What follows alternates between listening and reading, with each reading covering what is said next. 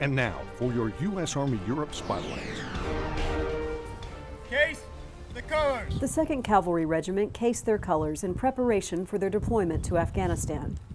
I think once you finish your readiness exercise and you validate the unit, you want to get at it.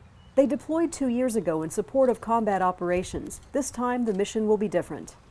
This one is really in support of our Afghan security forces. And we look at it as moving from being a player to being a coach. 2CR trained extensively for this new role during mission rehearsal exercises, MREs, at the Joint Multinational Readiness Center in Hohenfels, Germany. I think about my MREs back in the United States at the National Training Center or Joint Readiness Training Center.